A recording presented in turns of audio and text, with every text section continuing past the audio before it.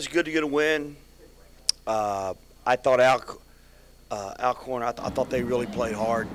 I thought they really played hard to the end. I thought Levin really did a nice job for them, and their team got better as the game went along. I really thought they did some good things. I thought we were real, we shouldn't play real well. We did.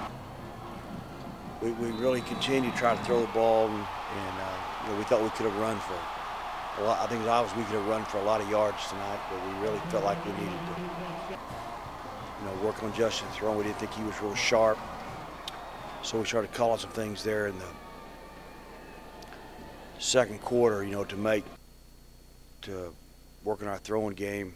Like I told them, this is probably the best team in America in 1AA football, you know what I'm saying, and so they're FCS football, and so, we knew coming in, you know what I'm saying, we'd be taking on a great football team, and I thought our kids hung in the second half. I was proud of the way they fought. I had a couple missed passes early, and, Coach just got on me and just said, just relax. I can always scramble out of the pocket and get yards. That's the easy part, but, sometimes it's difficult just sitting in the pocket and, delivering the pass. But, I felt pretty good. I think I was 14 of 18, something like that. I just wish I could take back some of those missed deep balls.